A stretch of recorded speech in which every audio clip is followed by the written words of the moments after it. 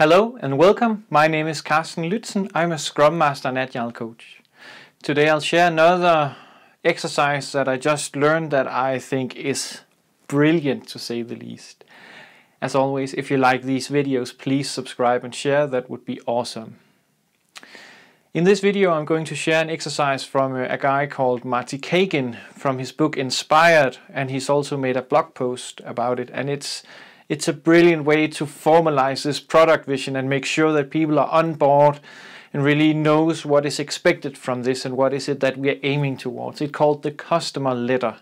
I'll post a link in the description to the description of this exercise. It's really awesome.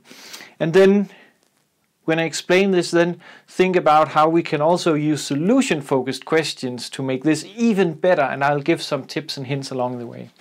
The idea is quite simple. Imagine in the future we have launched our product. A happy, satisfied customer writes to the company saying why this is the best product ever. What is it that I really like? What is it that I couldn't live without? Everything described in this letter that just praises the product for what it is and that it can do whatever the customer wanted. That is one part of it. The second part is equally important. That is the response from the CEO. So what is it that the CEO explains about the product? So we are so happy that you like the product, and because when we created this product we had to overcome some differences in how we do marketing or whatever it is.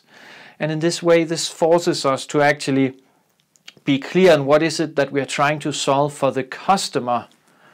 And then also what is it from the business side of you or the company side of you that we also need to address.